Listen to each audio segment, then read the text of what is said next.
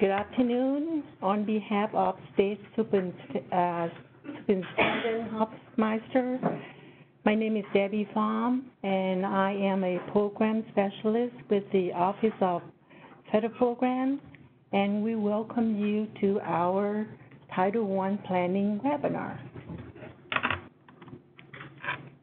And today we want to talk about the comprehensive needs assessment.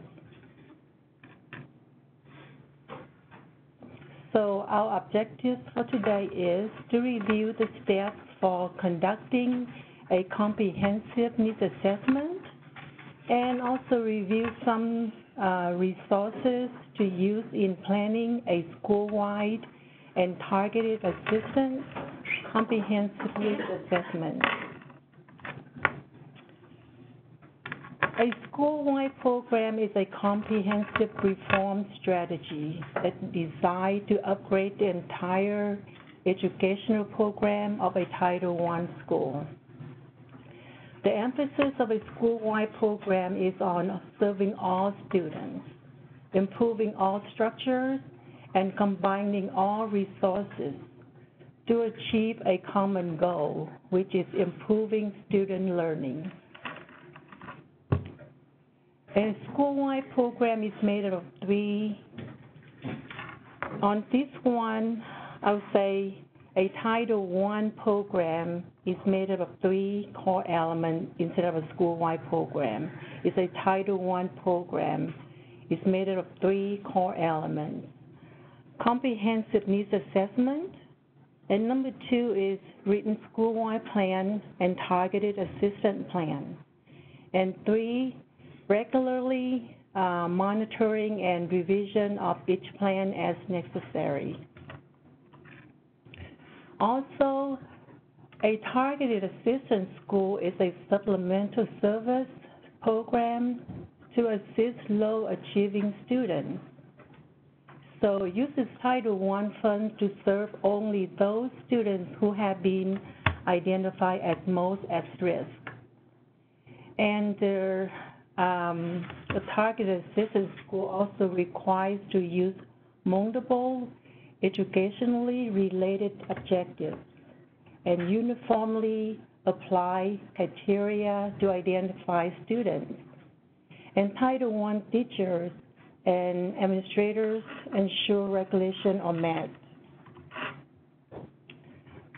And we're going to talk about the comprehensive needs assessment. A comprehensive needs assessment is an organized process for identifying, gathering, synthesizing, and analyzing information into data that can be used to make informed decisions. The 5-step process. So step one is to establish a planning team. Step 2, discuss vision for reform. And step 3, create school profile. And step 4, identify and collect data. And step 5, analyze data and determine strengths, gaps, and areas of critical need. So core planning team. First, you gather information, analyzes the data, makes recommendations. This is not a policy making committee. This is a school-wide and targeted assistance planning team.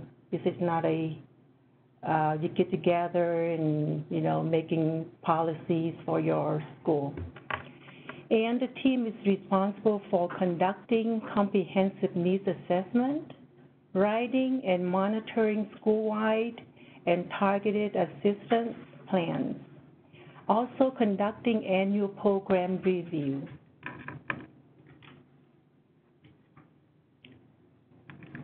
There are no set of number of members on the team, and every stakeholder should be represented. Parent should not be employed by the school. And there are subgroups like American Indian tribal elders, representatives of foster care children, and also advocates for active for reserve military families. Sufficient diverse to represent the demographics of the school and community. Planning team activities. You may want to include these group of people when you selecting the area of their specialties. Group process facilitator, data and assessment specialist, technology specialist, curriculum specialist, student advocate representative, community resource representative, district federal programs representative, and all should be knowledgeable about Title I school-wide and targeted assistance school. When come to asking you, if you know it, what's the difference between Title I and targeted assistance school, these group of people should have some kind of knowledge about the school-wide and targeted assistance schools. Planning team members. You can, on the planning team member, the principal, school leadership team, teachers, we put mandatory there because the planning team must include at least a teacher on the planning team, and support staff and parents is mandatory also because on the planning team must include at least a parent on the planning team. Community representatives and student service personnel, secondary school students, and minority groups. District federal program administrators also can be on the planning team, planning team members. So the first job of the planning team is to clarify the responsibilities for your planning team. So you want to get together and you want to clarify what you want to your plan to to your school to look like, and how will we involve all of our certified staff in the planning process, and how will we communicate with all stakeholders. So that's your first job, is to get together and discuss these principles here. And clarify mission of planning team. You're going to develop a timeline for completing the task. So you're going to have to get together and say, we need to complete this school-wide plan, in a month. So you need to discuss that, and some may say, oh, we need more than a month, So just be clarified that then you have to just develop a timeline for completing your task. And develop a structure for collecting and analyzing data. That's very important that you collecting all the data that are required on the school-wide and target assistance plan. And establishing a means of communicating with all stakeholders, especially teachers and parents. Also develop a school-wide and targeted program vision for your school. Also review your school's site mission and vision statements, and this is an ongoing throughout the fiscal year. So you have to review your school-wide targeted plan, and you're going to make any changes as necessary throughout the fiscal year. It's an ongoing thing. And clarifying your vision for reform. Your vision is your GPS system. So just imagine your vision is like your GPS system, what you're going to input in, what you want your plan to look like. You're going to say, okay, point one, like destination to where, and sometimes, GPS is not correct all the time, so. And if you have direction to decision-making process in your school, also vision answer the question, what? Vision is a school-wide school and targeted assistance school is shared and understood by students, parents, teachers, and staff. So you make sure that they're shared and understood by the people on the planning team. So what is a school profile? A database snapshot that describes the current status of your school. It provides a structure for ongoing data-driven decision-making. Also provides a baseline information for measuring progress and accountability.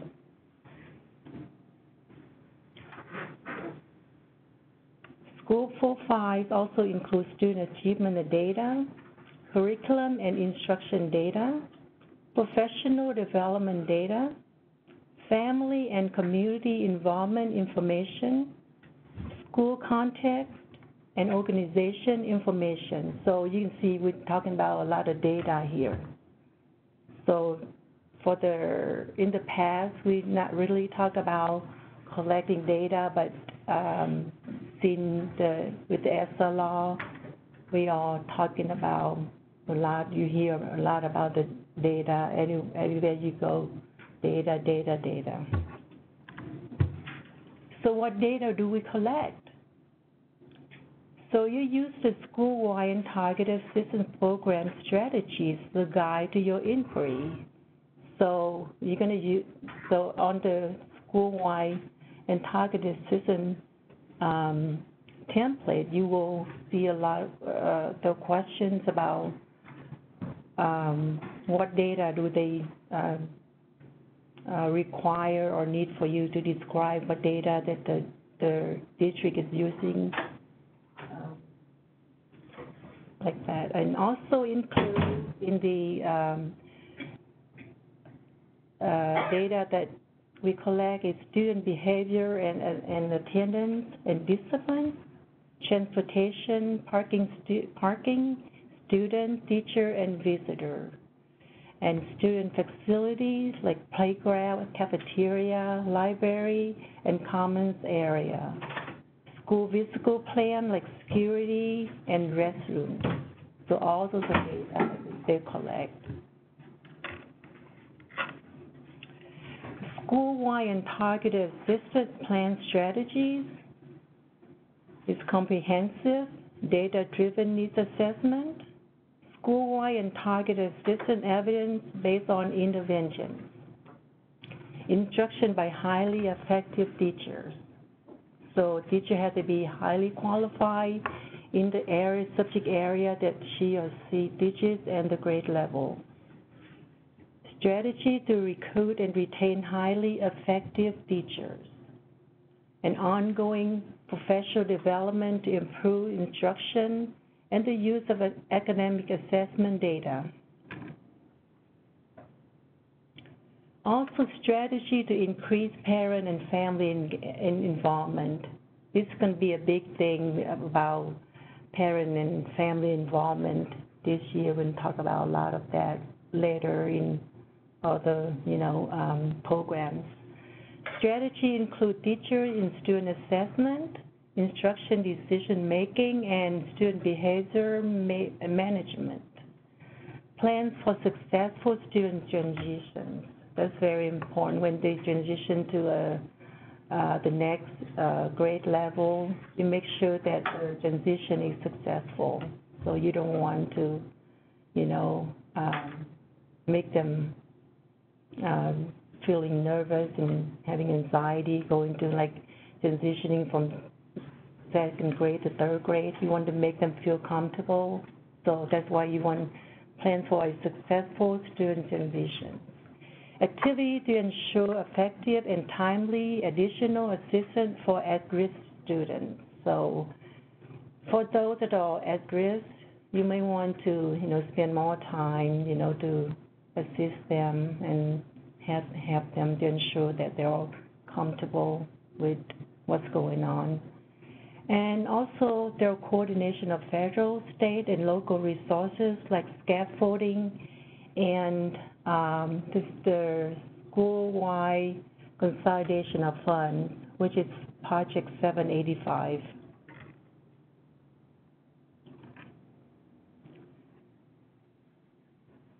So what data do we collect? And we're going to talk about quantitative data, existing sources.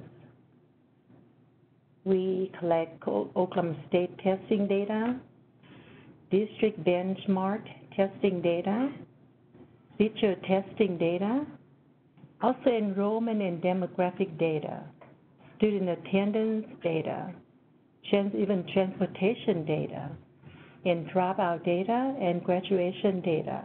You're going to hear a lot of data. And also remediation, additional assistant data, highly effective teacher data. We're going to look into that too. We're not eliminating. And teacher attendance data, teacher professional development data, and teacher extra duty data. And also, we're going to talk about the qualitative of data, which is new resources.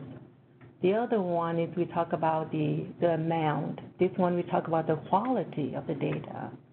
We want new resources. And parent perception surveys. We want student perception surveys and teacher perception surveys, interviews, focus groups, and observations.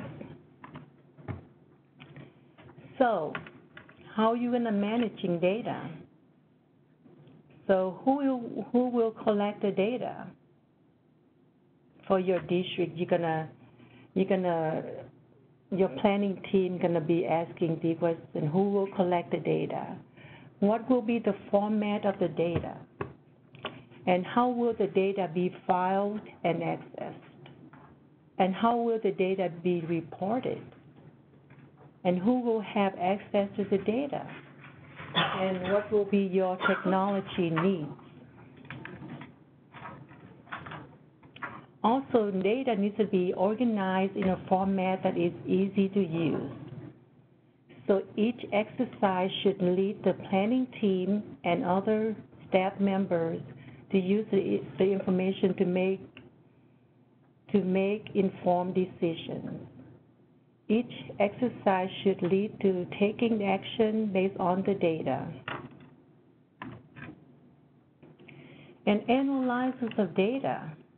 So disaggregate data, have gender, ethnicity, special interests, triangulate when possible, 3 years plus of data when possible, and create charts and graphs. And look for patterns, themes, and anomalies. And also include Oklahoma State testing data. And analysis of data.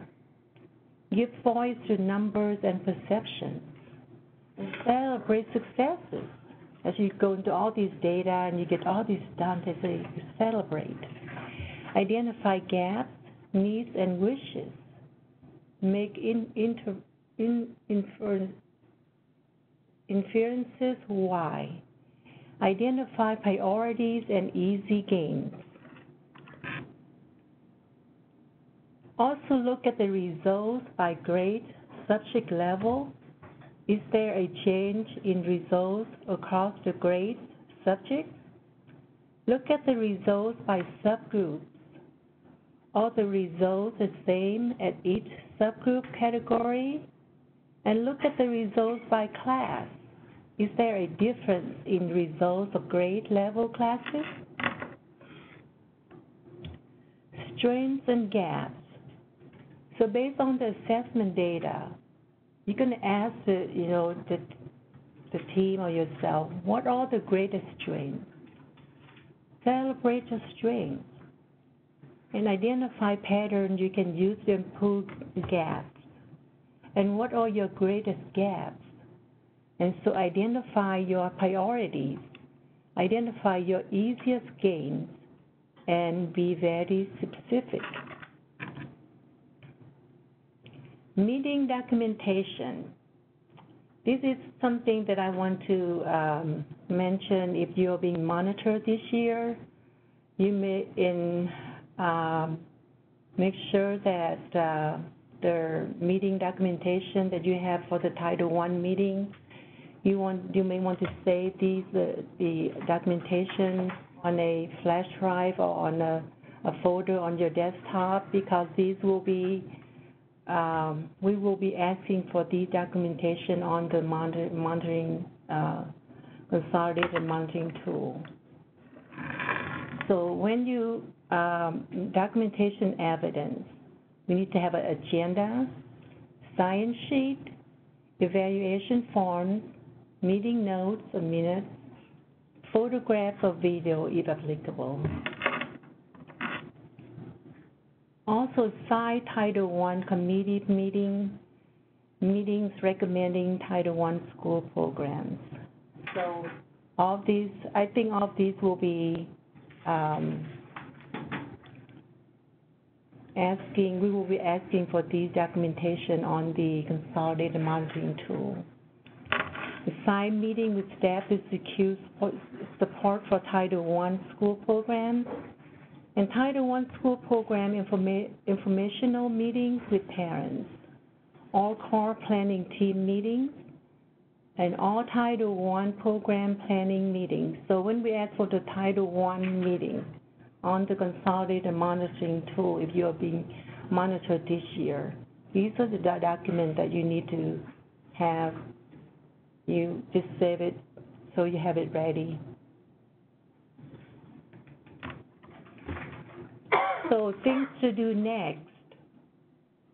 So you're going to write your vision for your school-wide and targeted assistance schools, set parameters for your needs assessment, start the process of collecting, organizing, and analyzing assessment data.